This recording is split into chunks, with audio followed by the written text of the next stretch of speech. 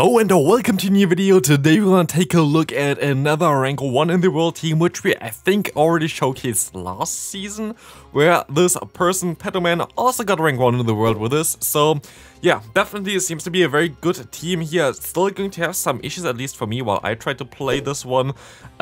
We played this gameplay here basically while I was in London, which means I have a lot of lag issues, which I don't know why this really happens. I still have some right now as well. At my place. I don't know if there's something with the new version or whatever. Let me know in the comment section if that's the same for you. But before I went to London, everything was fine. Also with my new phone, everything was fine. But since I'm back, basically I have a lot of lag issues here. And also while I was there, I have some lag issues. A lot of reasons, a lot of things that are not really how it's supposed to go. I don't know if it's just Niantic being Niantic or what is going on here. Also, what is going on here? We're going to see another grass holder here. That's also something I don't really want to see, as you're going to see the victory bell. Going to have to invest 2 shields here against us, which is going to make this definitely an awkward one for us, as we're going to have to try to spark them down, maybe? I actually don't know what we're going to do here. Leaf Tornado going to be awkward, as they're going to get the debuff as well. That's going to be such a tough one to still win. Of course, meta is going to be different. I'm currently around like 2500 elo range. I don't really try hard too much, especially with all the lag that I have recently. I actually climbed a little bit recently as well with newer teams that are coming up. I had great success with all the teams that are coming up in the next few days. So this one going to be a very close one. Even though we got the double debuff, we're still going to be able to win this game here, thanks to Lanturn being one of the, if not basically the best Pokemon in the current meta. Honestly, if I would have to choose, I think I would say Lanturn is currently the best Pokemon that you can use in the current meta. Especially, main reason for this as well is that Ninetales is around. Ninetales plus Lanturn is a very good core, as we also have it on our own team actually, which I just realized. I didn't even notice that so far. But Ninetales covers basically all the weaknesses Lanturn have, especially like something like grass weakness, and only really one grass type is available that is really good right now, which is the Trevenant, which you might think, but there's coming up a video soon about a different grass type, which is actually way underrated than you might expect there. Had a great time with that one as well. We stole a team from my brother, but we're going to find that out later on this channel, maybe tomorrow, we have to see. But yeah, Trevenant is basically the main grass type that you're going to encounter here while my opponent catches a move perfectly here onto their Noctowl. I could just get my energy back and swap out here. But the thing is, of course, otherwise there's not really good answer for the Lanturn. There would be still Dragon-type Pokemon, which is currently a trend that goes up a little bit higher as well again. But again, the Alolan Ninetales is a perfect fit for the Lanturn, as it's going to be able to destroy all the Dragon-type Pokemon. So a little bit tricky sometimes to use Dragon-type Pokemon in the current meta. But here we're going to see now the Medicham going to have to shield up something. We can go for the Surf here, trying to get the shields, and we can try to get to another Surf here. And with a 1 HP in a Dream, we're going to be able to get there in time. Here you see where IVs are meta, because now we're going to be able to just go ahead, shield out the move here, and we should be fine here, right? Ice Punch coming through, and we can go for the Sky Attack. Yes, we can knock out the opponent, and it's going to be a very good game. Let's take a look at the next game coming up. We're going to see Lanturn against Pelipper. Very decent lead for us, of course. Let's see what we can do here. We're going to see the big issue for me, at least for this team. This is the movesets as well for all the Pokemon that they ran. They ran a Spark version of Lanturn, they ran Powder Snow version of the Ninetales, and you're going to see a big issue against Glaring Stunfisk. I actually have no idea how you play this team out. If you watch this video, definitely, like Petoman, if you know how to play this all out, like let me know in the comment section. Here I'm going to catch the move onto my Ninetales, which was maybe, like, why did I even do this? I guess I wanted to farm them down, which works out better like this, but honestly, this does not really seem to be the smartest idea either. Don't really know what I'm doing here, to be fair. It's a little bit tricky, I would say. But otherwise, also if Padawan is watching here, maybe he can send me some battles as well next time he tries to reach rank 1 on the leaderboards with his team. But yeah, we're going to see here that this Pelipper now going to align against our Pokemon that we don't really want to have it against. And we're going to be able to catch a move here. It's going to be the Hurricane as well. But we're going to encounter a Registeel in the back. So this will have been an awkward one anyway. Registeel, in general, Steel type seems to be a little bit of a problem for this team. We're just gonna go straight Surf, because I want to go for my charge moves before they can potentially debuff me. And they know that as well, so they're going to shield up the moves as well. So we're going to see the Zap Cannon coming through, and of course they don't get the debuff. Very lucky for me, but I'm going to go for another Surf because I feel like this is my only player winning this game. I'm going to swap out now, can go for the Shadow Ball, forcing the opponent to throw a charge move here as well eventually, because we're basically gonna chunk them down to the Surf range, and that's basically what I tried to get here anyway. Try to put them into Surf range where I can just go ahead and knock them out with that one.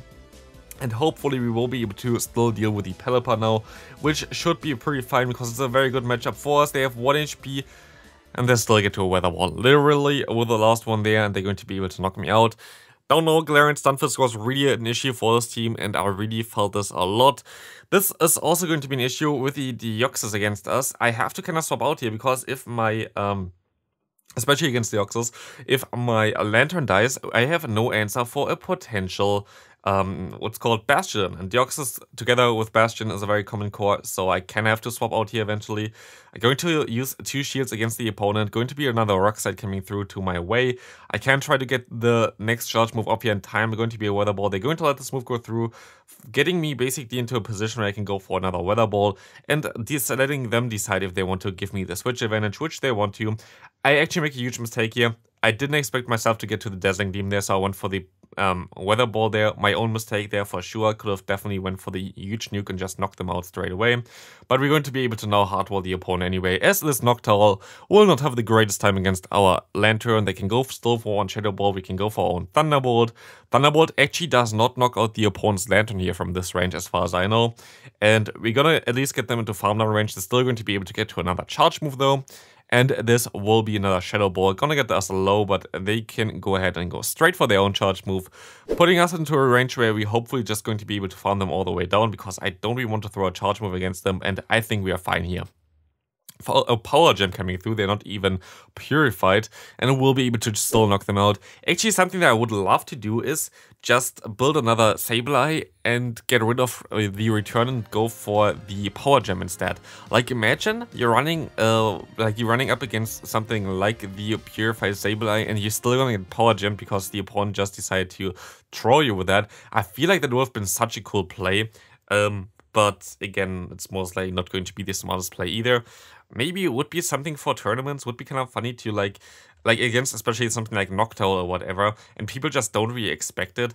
That would be a cool play. I think return is a little bit more expensive than Power Gem as well, so maybe that's something that we can maybe see in the future. It would be a funny one to do. But of course, this would be after the first matchup you're going to have against them, the opponent would know about that. So it's definitely something that is a little bit more difficult to hide at tournaments. But for this, I feel like it's a cool idea to do stuff like this. Return is, I think, 70 energy, and I think Power Gem is 64? Is it 60? It's 60. Okay, it's 60 energy. So you can actually get there one fast move early, I think, as well. So you can definitely get some maybe 9 hits or whatever off guard with that. That would be kind of a funny idea. But yeah, here we're going to see the Bastion against us again. I hate Bastion and I hate Lickitung, and it's going to be a loss anyway. Basically the most bulkiest Pokemon in the world. We're going to see a Noctowl again, which is going to be into our lead. Noctowl is a very good Pokemon for us to face because we have 2 Pokemon that completely destroy this one. As we have also our own Noctowl, which of course has a very neutral matchup. We're going to be able to farm them all the way down here if we want to, but maybe actually throw here, and I'm going to throw here because I don't really want to get hit by another charge move, allowing us to win this first matchup, I thought, with like more health, but no. I'm going to shield up the move from the opponent as well now, and I can just farm them down. I don't really want to get that low because, as expected, they're going to be very weak against Lanturn, which is very nice for us because they went into the Azumarill now. It kind of shows that they're going to be very weak against us. I decide to let this move go through, which is not the smartest idea, but I still get to another charge move, which would knock out the opponent. Let's see what they want to do here. They're going to let this move go through, and we're going to see another Azumarill basically in the back here with the Tapu Fini. Same typing, different fast move, still doing a lot of damage with the fast move of Water Gun here. Going to be able to just go ahead and go for a Sky Attack, gonna get them low. And I can let this move go through here. It's going to be a Moonblast. I still get to my Sky Attack, and this time we're going to be able to win this game. As we can go ahead, go into our Ninetales, we can just go ahead for one Weather Ball, and my opponent knows it as well. We had the shield still in the back as well, so it's going to be a pretty easy one. Next opponent, again, you see me most likely swapping out here because I am a little bit scared. I'm actually going to stay in here, of course. Like, why would I do what I said I would do? Because, okay, those battles are basically like half a week ago or something, so I don't really remember them at all. I will be able at least to go and get some damage on the opponent, I guess, because last time it didn't really work out that well as I'm staying in here. We now know that they have Thunderbolt as well, like we do, and we can go for our own Thunderbolt here as well, which is going to do some decent damage. They're going to go ahead, go for the Psycho Boost here for sure. Going to let this move go through. I can swap out immediately and try to get some energy advantage with my Ninetales. We're going to see a Surf Edge coming through here, which is going to be a little bit awkward, as we're going to have to shield up this move, I guess. It's going to be a Leaf Blade from the opponent, but we can go ahead and go for 2 more charge moves against them as well. But at this point of time, they're gonna get us into a range where they can farm us down if they want to. So this is going to be a little bit of an awkward one. But I think, actually, no, they have to. Do they have to throw? They do not have to throw. I think if we had better IV spread, which I would actually have one that I could build, it would have been better off. But yeah, at least we're still going to be able to catch a move from the opponent.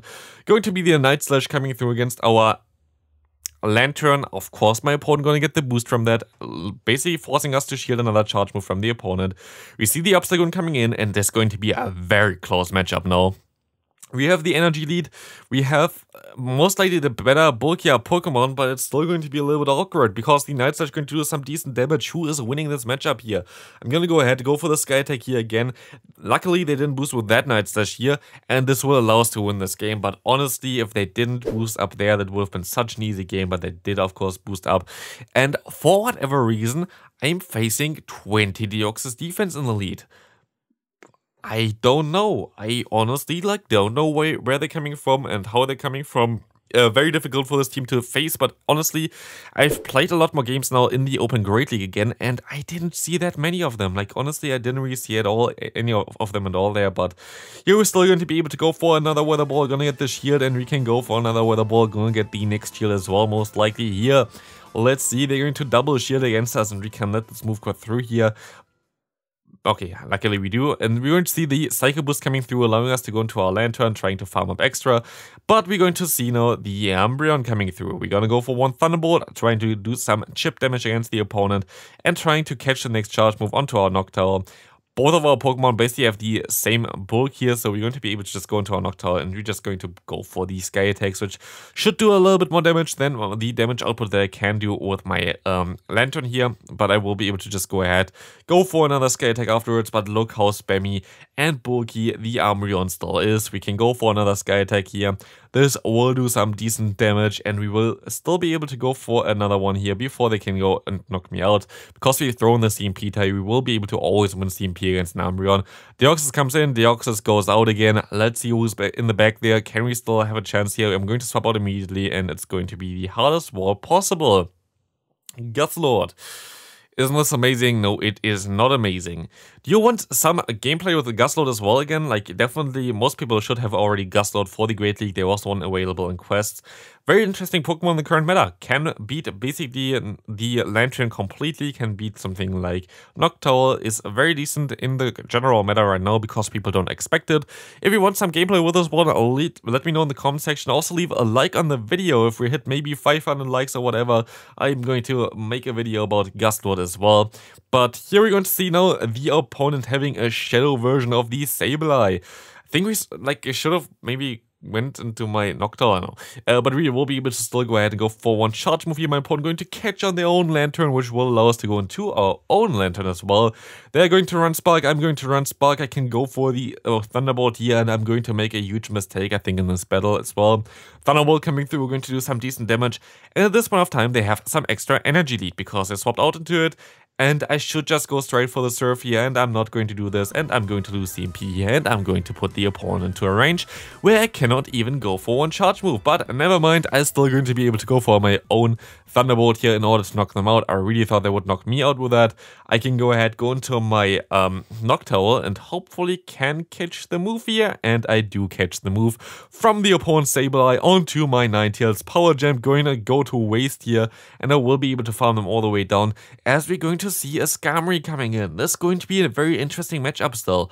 Like, on paper, we are in such a disadvantage, but honestly, Noctowl is just very broken. I still have to go for one Sky Attack for sure here. I want to see if 2 Sky Attacks are enough, which does not seem to be the case. Please don't knock me out. It's going to be a Brave Bird. Can I go for another Sky Attack? I do get to my next Sky Attack in time. The opponent's Horse Move damage, for whatever reason, didn't come through, which will allow me to farm them down here and actually still get the win at the end, which is wild. Hope you enjoyed the video. Thanks all for watching. The link to Pedoman is of course in the description, as I'm always giving the link to the people that actually do the teams. But yeah, that's going to be it for the video. If you enjoyed it, please leave a like. On the left side you see my recent video, on the right side you see the top teams for the Open Great League. Hope you enjoyed this, click on one of those, and I'll see you in the next one. Bye.